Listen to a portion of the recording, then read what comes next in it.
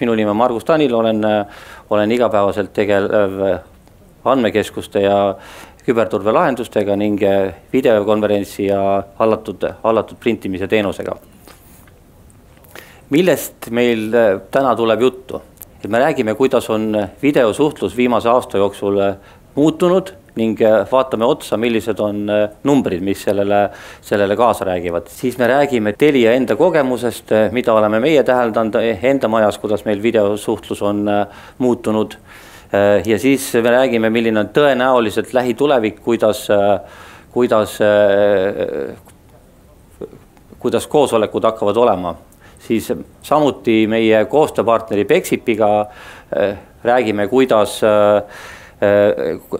millised võimalused on videosuhtluseks erinevate osapooltega ning kuidas saab olla Telia siin teile abiks.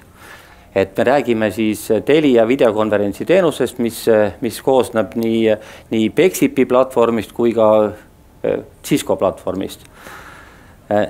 And now I'm switched to English. I am glad to introduce you Michael Whittam from Pexip. Hello and good morning. Please tell us some words about yourself and your role in Pexip, and also give some insights what's currently happening on a global video conferencing and collaboration scale. I'm pretty sure that you have very good insights to this. Thank you, Margus. And good morning, everyone. My name is Michael Whittam. I am based here in Stockholm, Sweden, and joining and connecting using a video conferencing device to present to you today. My role inside Pexip is that I work as a regional director, so I'm responsible for our sales organization across Northern Europe, taking care of the Baltics, Nordics, Russia, and a few other countries as well. I've been in the video collaboration space for approximately 10 years. And I would honestly say that I think we've all seen the realization of video conferencing, how we can actually utilize conferencing, probably more so ever in the last 6 months than we ever have seen before. What I plan to do today is just talk about some of the market trends, what's actually taking place across the video world. What I plan to do is explain to you around the trends that have taken place and also what we've seen as an impact, and then also explain to you around how Pexip and Telia can also provide some solutions to help address some of these trends. So if we look into the market sector and have a review of what took place recently, what we saw going into COVID was that the workforce today is demanding flexibility. We see a number of millennials entering the workplace. They require different kinds of tools and flexibility around those different tools. And many of us have been working, for at home using devices like our mobile phone and our laptops to collaborate and communicate, working projects and make quick, sharp decisions that impact our business.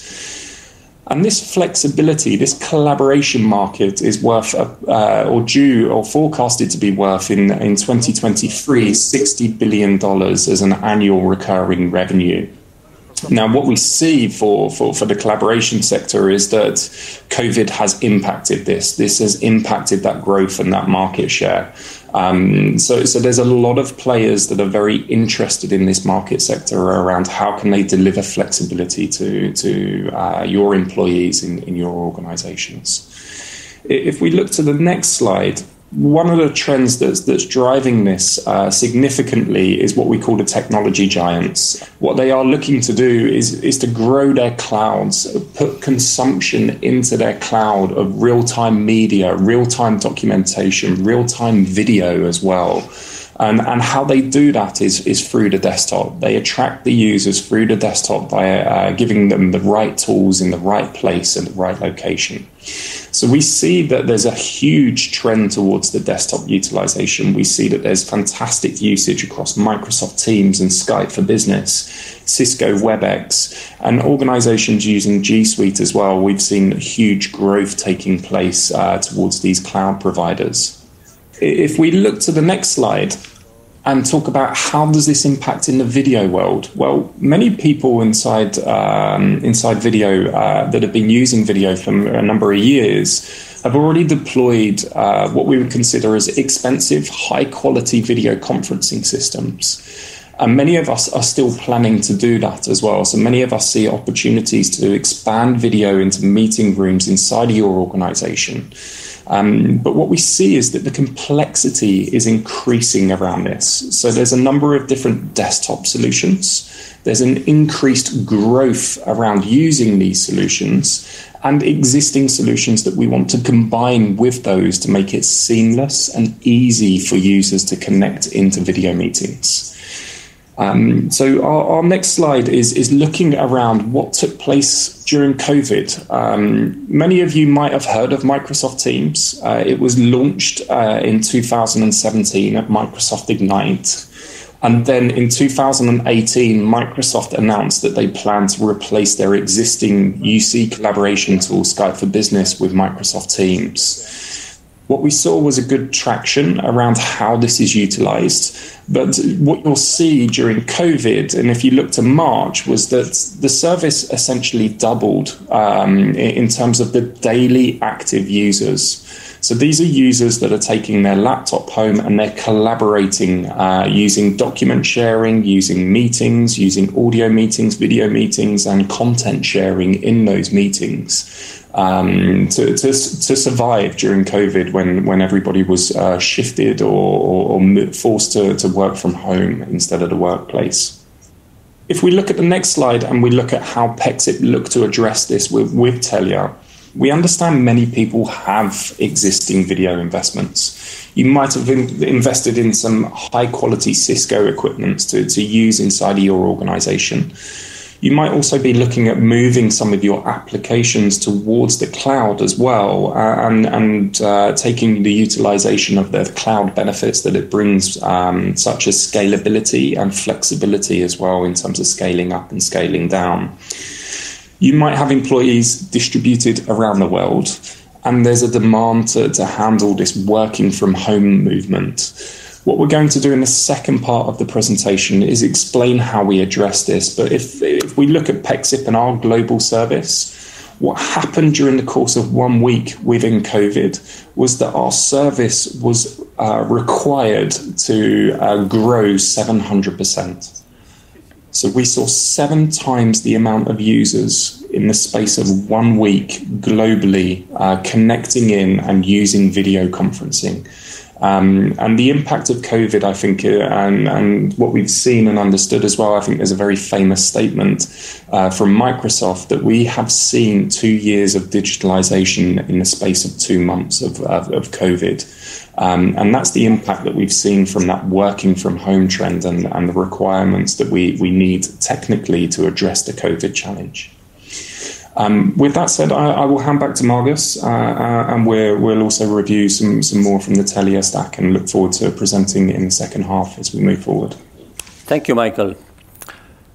Liigume edasi eesti keeles. Need sõnumid, mida te kuulsite, kuidas meie olukorda näeme, kattuvad sellega, kuidas Kristjan kirjeldas olukorda, et praktiliselt üleöö olid ettevõtted sunnitud põhimõtteliselt oma töökorraldust muutma. Osad said sellega paremini hakkama, osad alles tegelevad sellega, et kui tuleb mingi järgmine kriis või see sama kriis jätkub, et siis olla paremini selleks valmis. Et ühesõnaga see, mis juhtus COVID-19 tekitas olukorra, mis lihtsalt kiirendas ettevõtete digitaliseerumist.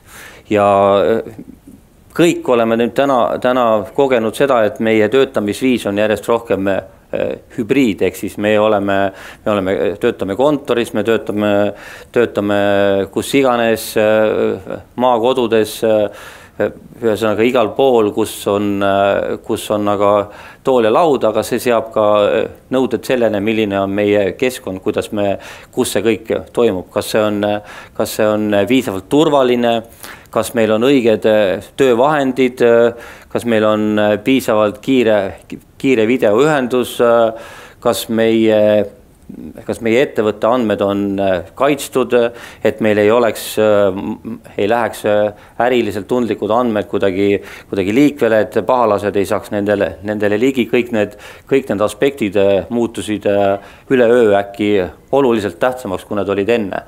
Ja natukene, mida ka Michael mainis, et nagu videokohtumised lähevad järjest keerulisemaks, et kui siin näidati numbreid, et Microsoft Teams, Webex, siis tänase seisuga nad ei tee omavahel koostööd, et kui on teil näiteks koostööpartner, kellega te peate suhtlema, üks kasutab siis näiteks Teamsi, teine kasutab Webexit, siis neil on nagu keeruline omavahel kommunikeerida, et need maailmad nagu lähevad üksteisest järjest kaugemale ja see Telia teenus on tegelikult selline, mis ühendab neid keerulisi, neid selliseid nagu torne kokku, silotorne, et kuidas siis saaks erinevate osapooltega suhelda niimoodi, et see oleks kasutajale võimalikult lihtne.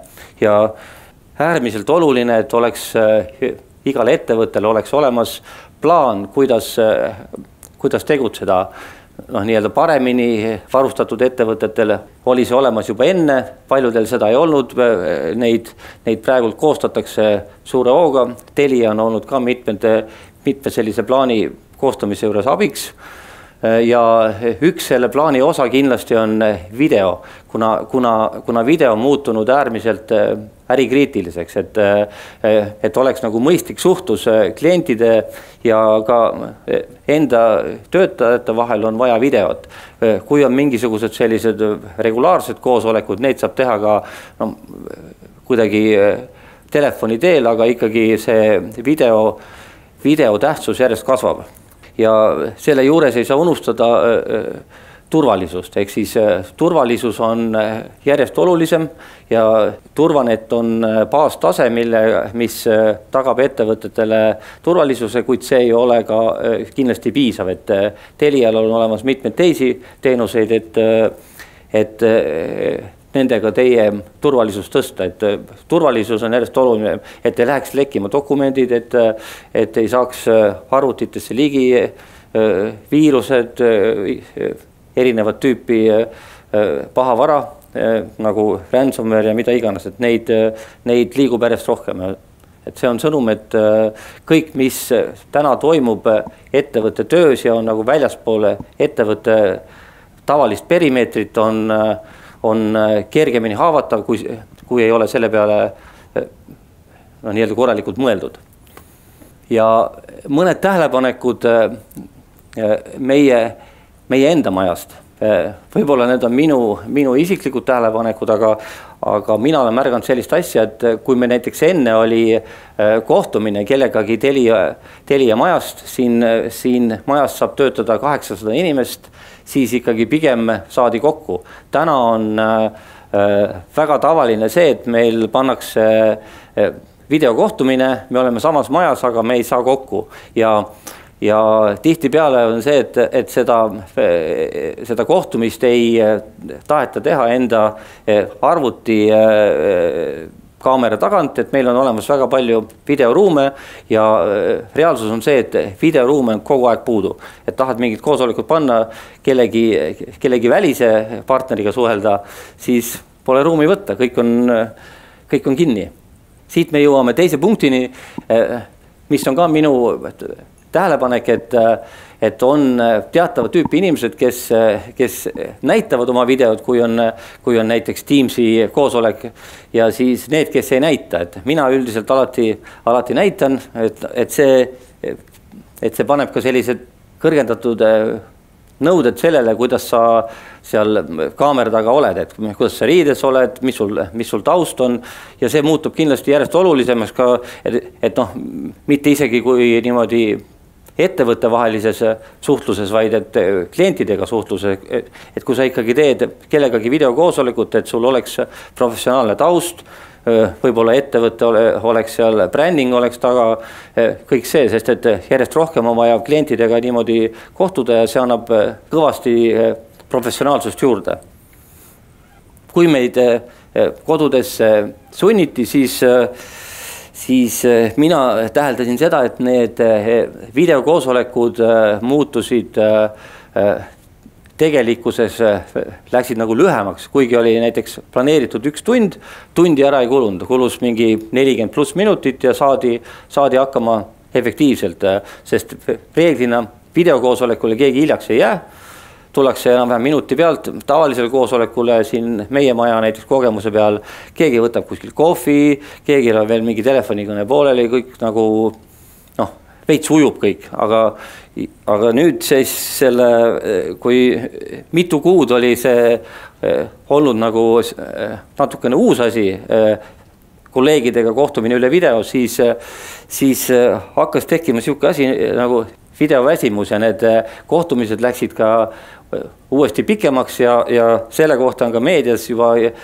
kirjutisi, et see on selline uus nähtus, et videoväsimus, et see on kindlasti psühholoogidele mingi uus pähkel pureda, et mis asi see videoväsimus on.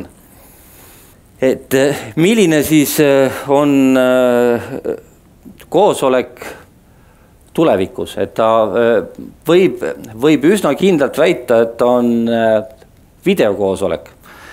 Ja isegi siis, kui kõik inimesed ei ole videos, on mingi osa nendest videos, et me peame alati arvestama sellega, valides ruume või koosoleku kanalit, on see Teams, on see Bexipi ühendus või iganes Webex, et siis, et alati oleks olemas ka see link, sest et kõik inimesed ei tule tõenäoliselt enam niimoodi kokku, et nad istuvad ühe laua taga. Ja siit koha pealt siuke väike ka, ma ei tea, kas see on nüüd ennustus, aga ta on pigem juba on tänapäev, et me töötame järjest rohkem kodust, kas või juba sellepärast, et mis iganes, et ei ole nagu mõistlik reisida, et Telia näiteks on kodutööd propageerinud pidevalt ja seda on nagu mõnedes tiimides tehtud rohkem, mõnedes tiimides vähem, aga tõenäoliselt siit edaspidi on alati keegi, kes on üle video. Siis reisitakse vähem, videol on igal koosolekul väga tähtis roll, et see pilt, mida teised osalevad, näevad, alati annab väga palju juurde, sest et kujutage ette, kui on teil videokoosolek ja sa ei näe näiteks mitte kellegi pilti, et siis tundub veits tobe, kui sa räägid seal nagu oma ette kellegagi ja et kui on vähemalt üks inimene, kes näitab videot, siis on hoopis teine, et sa räägid vähemalt kellegagi, et teised on nagu taustaks.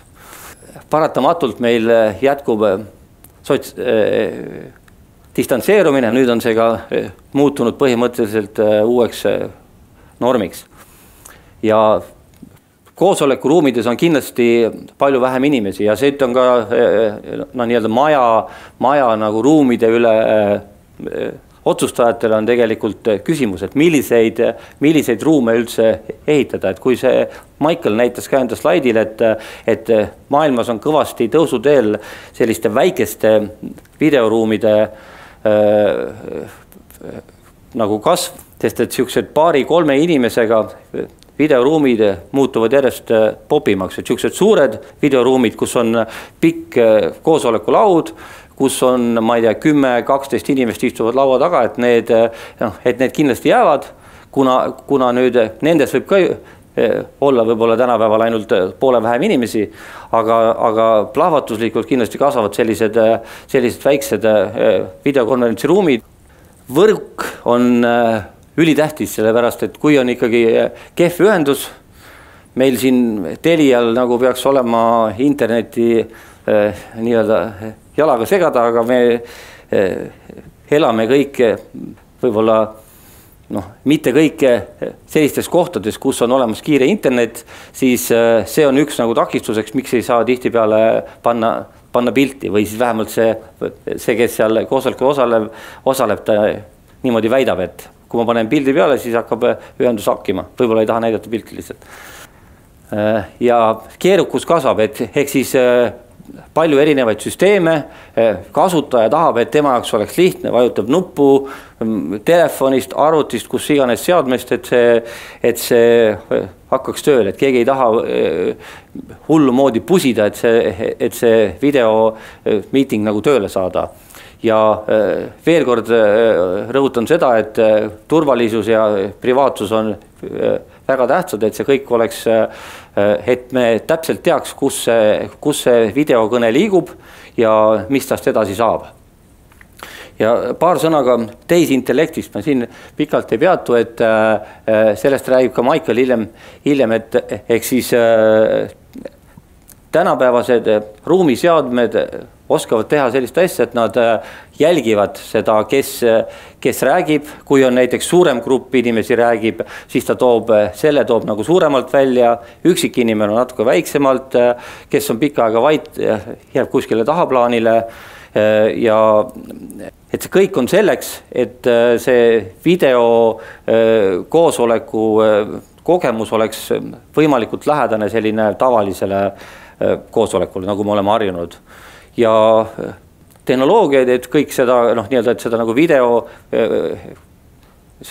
koosolekut ette valmistada, materjalide laadimine, siis hilisem video kuidagi tükeldamine, et sa leiaksid üles, kui on vaja vaadata seda koosoleku salvestust, siis on lisaks sellised võimalused, et see videoseade kontrollib, mitu inimest on ruumis, sealt pealt saab teha otsuseid, kas nagu ruumide kasutus on kõige parem selle ettevõtte jaoks ja igasugused sellised andmeid, et järjest rohkem tuleb tehnoloogia appi, et see videokonverentsi väärtus oleks nagu ettevõtte jaoks suurem. Ja natukene niimoodi meelde tuleks, et miks üldse videokonverents, et kindlasti võib öelda, et reisimisele kuluv aeg on tegelikult maha visatud aeg. Võib-olla mitte täielikult, näed ümbrust, saad rääkida samal ajal telefoniga, kui sa teed seda turvaliselt. Kohtumisi saab korraldada spontaanselt, et saab näha inimest näost näkku, ilma et peaks kuskil hakkama sõitma. Kulud on kindlasti madalamad, mis on ettevõtte jaoks kindlasti oluline, et ei kulutaks kallist tööaega lihtsalt ühelt koosolekult teisele ringi sõitmisele. Töötajad vajavad vähem kontoripinda, kui nad töötavad kodust, ehk siis kontorit saab tõmmata natuke väiksemaks, kui on niisugune roteeruv viis, et kes on kontoris, kes on kodus. Kuna ajakasutus on palju efektiivsem, siis on ka kindlasti vähem töötamist vaba aja arvelt. See on roheline mõtlemine, Telia vaatab ise ka selles suunas, et meie ökoloogiline jalajälg oleks järjest väiksem. Ja kindlasti on videokonverentsil osalemine ohutum, kui siin kuhugi koosolekule sõita kohale autoga.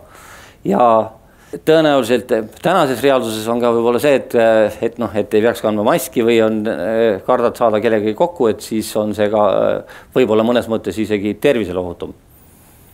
Seda võib-olla aeg näitab, kuidas sellega läheb. Ja mida annab pilt juurde nii-öelda suures plaanis, et inimene saab oma infost peamiselt saab silmade kaudu. Sõnade tähtsus on palju väiksem, et pilt annab väga palju juurde. Me saame kohe aru, mida teine inimene mõtleb. või kuidas ta käitub, kuidas kas ta on nõus sinuga või ei ole nõus, hakkab võtab niisuguse tõrjuva hoiaku või võtab, on nagu paremini meelestatud ja sellest oli juba juttu, et väga raske on rääkida seinale, et siis kui on ikkagi teised inimesed ees, kui ei ole võimalik kokku saada, siis vähemalt pildi pealt on seda palju parem teha. Ja sa saad kohe aru, kas inimene on kaasas või ei ole kaasas, et kui on lihtsalt need vilkuvad mummud Teamsi koosolekul näiteks, et siis on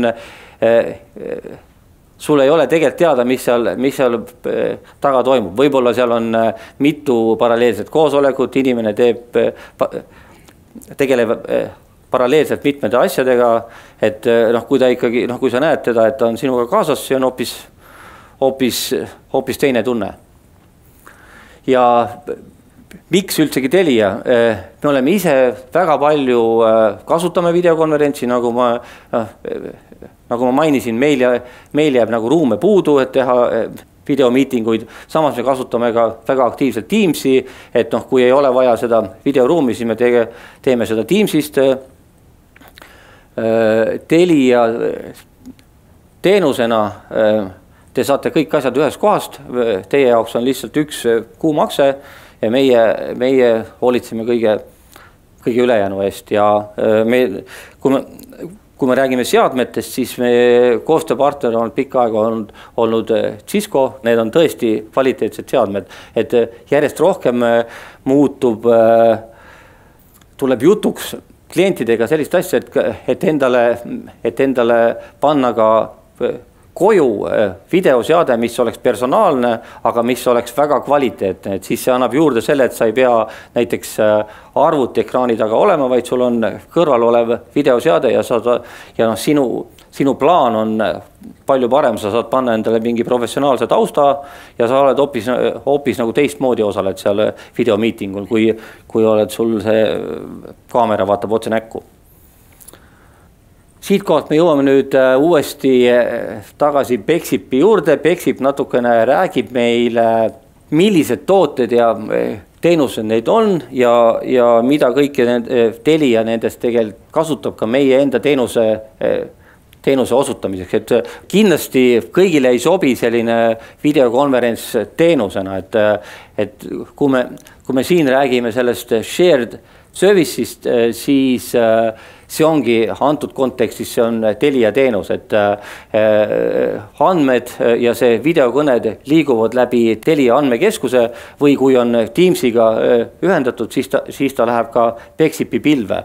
Aga kindlasti on olemas kliente, suured ettevõtted või meie avalik sektor, neil on erinõuded selleks, et nad saaksid tundlikku infot oma töökohal arutada, siis neil tänases reaalsuses peab olema kontroll selle andmete üle ja nad tahavad lahendusi, mis oleks nende enda andmekeskuses. Ehk nad võib-olla väga tahaks seda osta teenusena, täna neil seda teha ei lubata. Või siis ainult, kui on nagu kindlalt selge, et nad ei räägi tundlikest andmetest. Now, back to you, Michael. Excellent. Thank you, Margus. So earlier we talked about the market trends for video, the demand for people to work from the home environment. And we also talked about the increasing complexity around video conferencing. What Margus has now presented is the business benefits for video conferencing. What we're going to do is that we're going to have a look at a video, and I'm going to ask all of you to just picture if you've been in this situation before. So Margus, let's play the tape and then we can talk more about Pexip. Okay, that sounds like a great idea. Ross is going to want to know we're all on the same page, so let's set up a video call with everyone. What? Everyone? Everyone.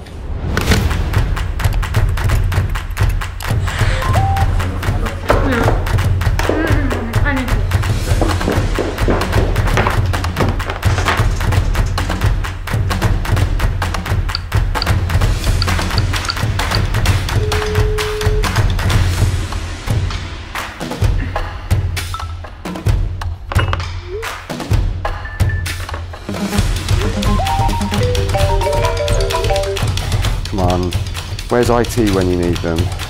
Guys, any help? You're using a Cisco system? Just need the meeting ID 6H T34P Jot. David Rickman on a different system. I don't know.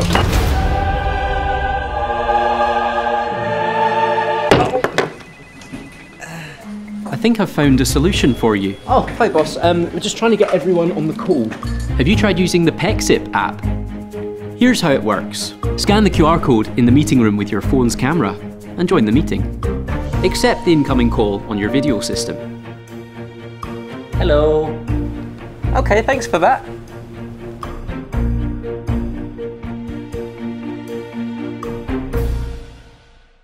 So I'm not quite sure how many of you might have been or felt that you've been in one of those situations before, but what PEXIP do and why we were started as a company is to simplify video conferencing. As you look at this slide here, what you see is that there's a number of different elements that go into building a global video conferencing service. There's a lot of different requirements, but essentially at the end user level, what we need to try to do, what we need to try to achieve is to make this as simple as placing a telephone call from your mobile device. So our focus goes into that. We're approximately 10 years old as a company, but many of our founders and our designers and engineers have actually got over 35 years of video collaboration experience. Where we deliver our service is actually out of 16 global locations. And in some of those locations, we have up to 400 microservices, doing everything from smart routing around how do we package and piece together all of the video conferencing enablement, chat and user services, intrusion detection, status notifications, even schedule, test and configuration and billing support for the entire service. If we look at the next slide, what I'm going to do is just really to run you through very quickly around what the core offerings are. If you look at PEXIP meetings, what you see here is a user license enablement. So what we're able to do is to give each user a special meeting room, what we call a virtual meeting room, which enables them to connect using any device. It enables them to simply schedule and invite people to join to their meetings. It works with a plug-in free browser experience. So if you wanted to connect using a link from your mobile phone into that meeting space, it works on your native operating system on your mobile phone or your native browser without having to plug in or download any plugins. There's lots of functionality there. We share video, we share audio, we share content, documents, and chat. And then also doing what we're doing today in this meeting, where we're streaming and recording this session so that we can have virtual participants join and see the content.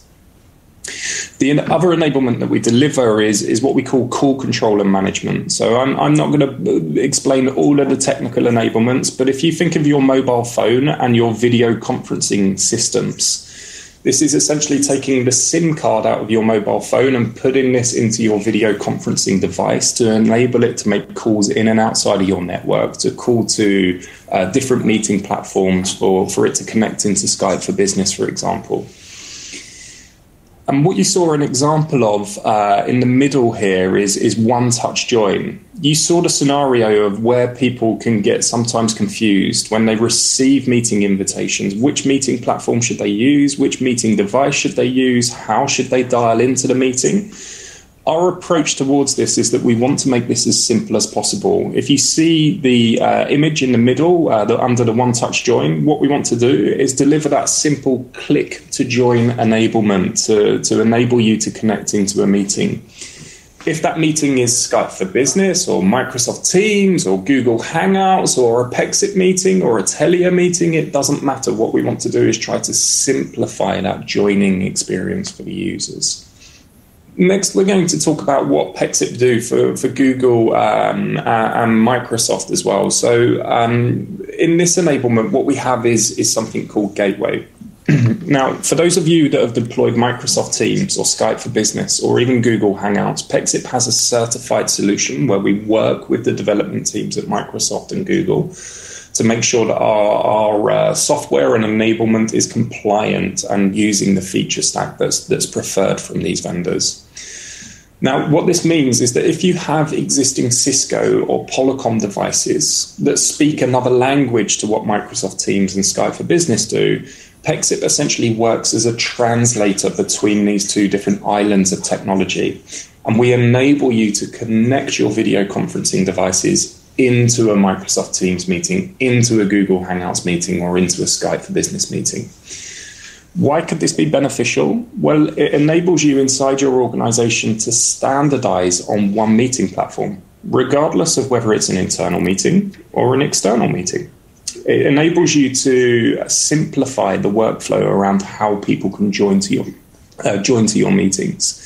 And then you can feel rest assured that your external customers and partners that you want to meet with over video, that they're able to use their tool or their video communication device that they prefer to use to connect into your meeting and your meeting platform. So what PEXIP really does is simplify video communications, and we act as a glue between different technology silos that don't naturally or natively communicate with one another as well. If we look to the next slide, and what we're showing here is those different global locations. So one of the things that PEXIP did 10 years ago was that we started with a software-based virtualized video conferencing bridge. So what that means is that we receive incoming video connections and we package those together to send out one video feed. But we've been very good at optimizing the network and the quality of the network between geographical locations. And an example of that is that we've built out our global service offering to have all of these locations to give you a quality of service network with a backbone connection between all of these locations. And this is running in our data centers in 15 locations around the world. And then we also have the interconnections into Microsoft Teams as part of Microsoft Azure. And then also Google Hangouts Meet as part of the Google Cloud platform as well. So you can see where these are located for where we break into those clouds and ingress and egress from the different cloud providers as well. What can you get as part of working with Telia and PEXIP? Well, if you are using a number of different video communication or conferencing solutions, which many of the organizations out there are today, they could be using 3 or even more solutions. What you're able to do is use PEXIP as a glue to bind those different solutions together to make it work seamlessly and simply for your end users. And that could also present some ROI offerings for those of you that might be using, for example, Skype or Teams, as well as perhaps BlueJeans or WebEx Teams in combination with Polycom and Cisco, for example. What you might be able to do is reduce that complexity and also investment in those additional services and solutions for collaboration purposes. So if we talk a bit more on the next slide around this gateway opportunity, because this is where you get that enablement. As I talked about earlier, what we do is that we connect on the right-hand side of the screen here, the Ciscos, the Polycoms, the Lifesize, what natively speak what we call SIP and H323 in the video conferencing world. And they call through PEXIP and connect into a Microsoft Teams meeting. As an end user, you don't see that these different systems are connecting with that speak different languages. You just see your interface on your client that you're preferring to use as you connect into that meeting as well. The final point for this slide as well is to explain that we are certified by Microsoft. We spend a lot of time working with Microsoft as well as Google to deliver these interoperability solutions. So what you will see when you connect into those meeting platforms isn't PEXIP as an end user. You just see a way of connecting into that Microsoft Teams meeting or Google Hangouts meeting as well. And my final slide is to talk about simplicity. We saw the video example at the beginning around the complexities of sometimes hosting, inviting and connecting into video meetings. Our approach towards this, as I've talked about, is trying to take new technology to address these existing challenges. We've seen the benefits of using video conferencing. We know the benefits of body language in communication as well. And what I'm going to do in the next video is show you something that we've just released, which is a new feature, which is another way of looking around how do we simplify meetings. So once you are connected, once you've gone through that challenge of being connected, you then need to start thinking about how is your camera placed? How do people see you on the other side? So we will now move into looking at a new feature from Pexip, which is combining AI with facial recognition to optimize the video feed and to deliver what I would say is the best video meeting experience available on the market today. Introducing adaptive composition. Crop, crop, crop. Frame, frame, frame. Add, add. Add, add. Zoom. Tilt. Pan, pan. Zoom, zoom. Oh, wait. Align. Add, add, add, add. Bye. Regroup. Pan, tilt, crop, frame with adaptive composition. Discover video conferencing as it should be at pexip.com. And cut. Thank you, Michael. Thank you. Nüüd ma jätkan eesti keeles ja ma natukene räägin paar sõna, mis asi see teli- ja videokonverentsi teenus on ja millest ta koosneb, et siis käime põgusalt üle. Ehk siis kui te võtate Teliast videokonverentsi teenuse, siis see koosneb, me anname teile Cisco videokonverentsi seadmed. Teil võivad olemas olla ka enda olemasolevad seadmed. Siis me anname Samsungi professionaalsed ekraanid, mis on mõeldud, mis ei ole televiisor, vaid mis on mõeldud töötamiseks 16 kuni 16 tundi ööpäevas. Et ta ei ole tavaline televiisor, ehk siis tema kvaliteet on varem.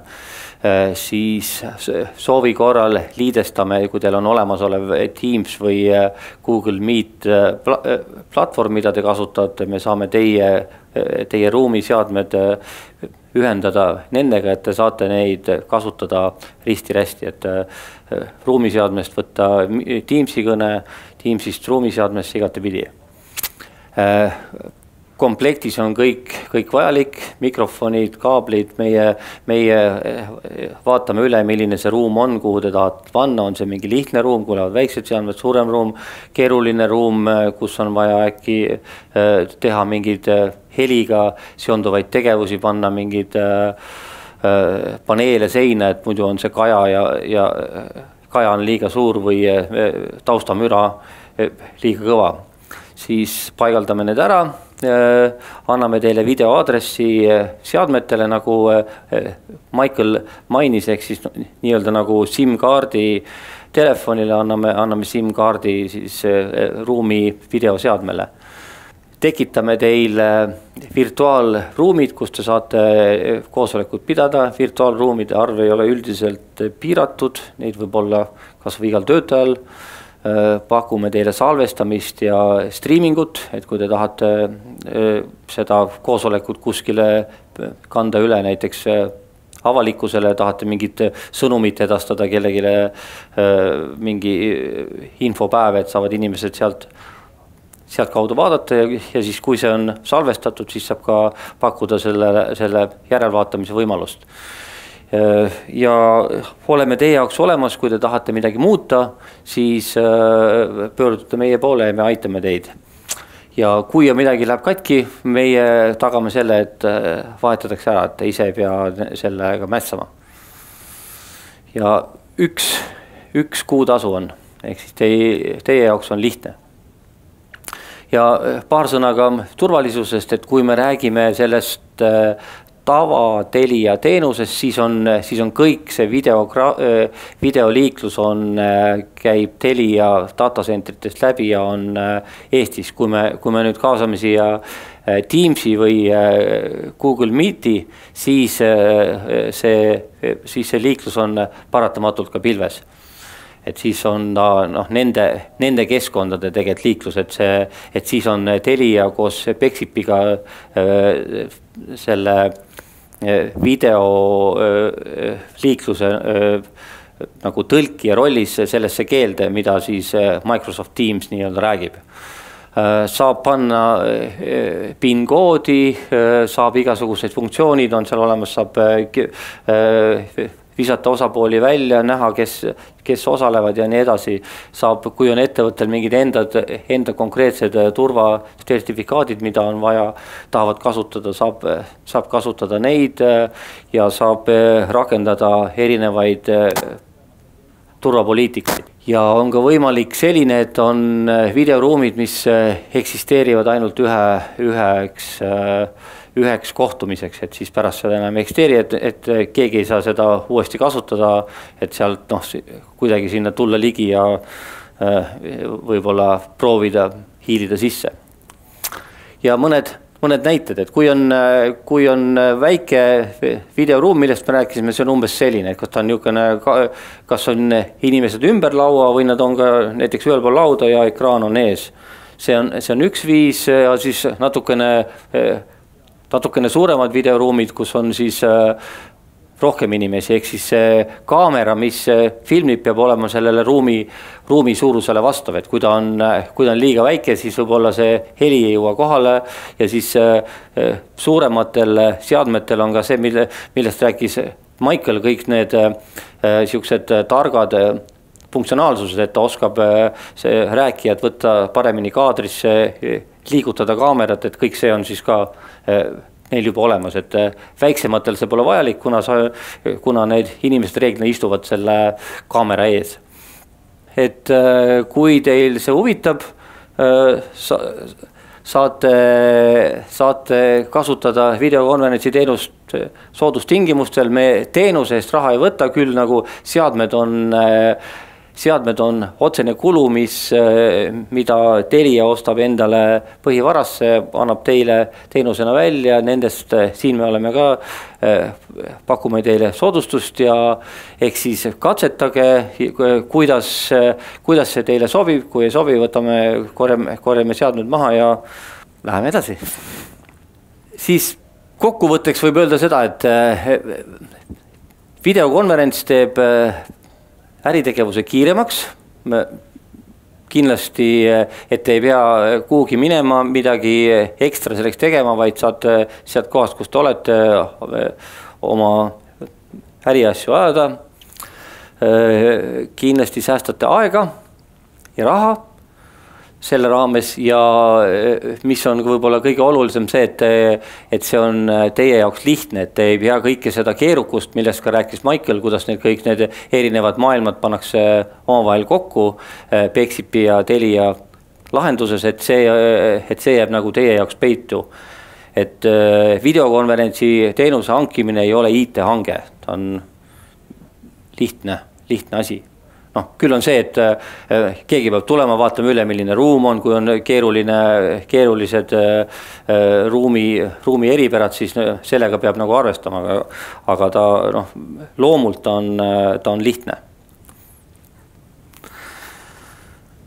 Aga siit kohalt me jõuame meie järgmise teemani, milleks on tuleviku töökoht ja uus reaalsus. Aitäh teile!